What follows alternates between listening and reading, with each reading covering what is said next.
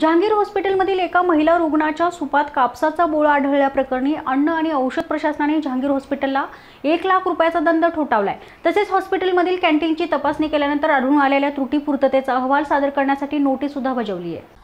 हॉस्पिटलच्या कॅन्टीनमधून रुग्णांना दिल्या जाणाऱ्या सुपात कापसाचे बोळे आढळल्याप्रकरणी हडपसर येथील मोहम्मदवाडीचे रहिवासी महेश सातपुते यांनी एफडीएकडे, हॉस्पिटल प्रशासन, पोलीस महापालिकेच्या आरोग्य विभागाकडे आणि अन्न आणि औषध प्रशासनाकडे तक्रार केली होती।